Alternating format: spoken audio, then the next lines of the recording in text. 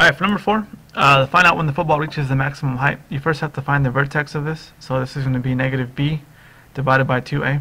The opposite of 64 is going to be negative 64 divided by 2 times a. A is being negative 16.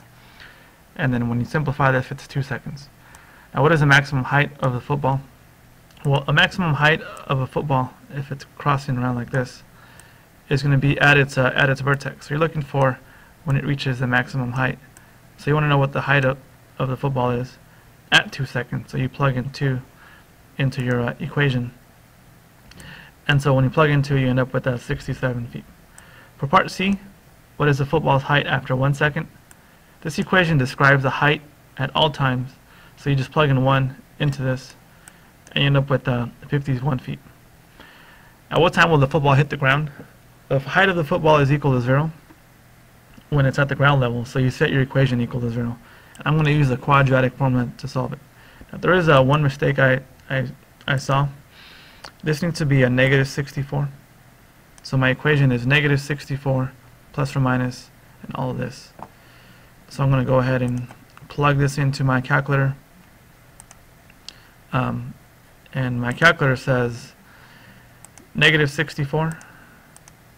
And I want to do, let's go minus the square root of 64 squared,